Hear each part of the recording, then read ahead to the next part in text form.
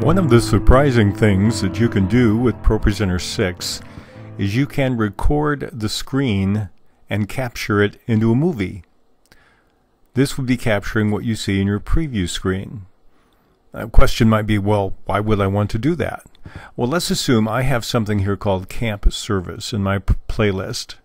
Let's assume I'm working with my worship team and we're practicing, and we don't have ProPresenter at the camp. We don't have it in that environment. Well, what we can do is we can go through a rehearsal and get our timing down, and we can click through these screens and then record it for use at a different location. Let me show you how.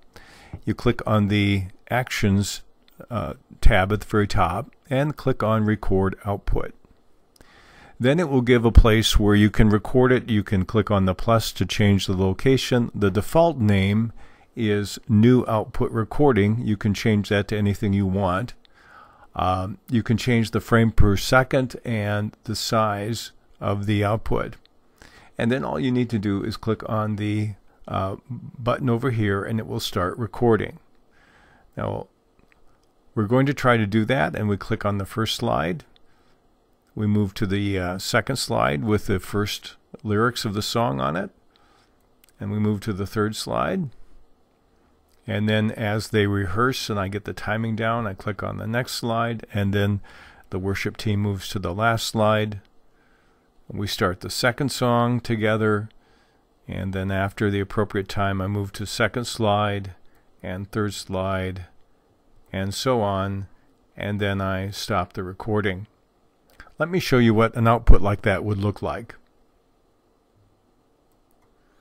On this output, you first of all see the watermark because I'm using a secondary copy, and then we'll go ahead and play this particular movie that I captured, and you will see it begins, and we start with the first slide,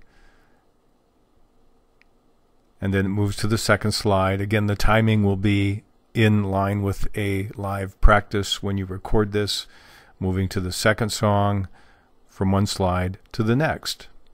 It's a very easy way to capture all that video work and take it to a different place that doesn't have ProPresenter 6.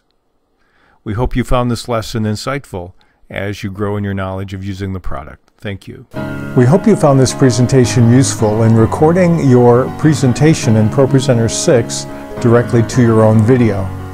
If it's been helpful, we'd like to ask you to like us and subscribe here at the Sharper Turtle.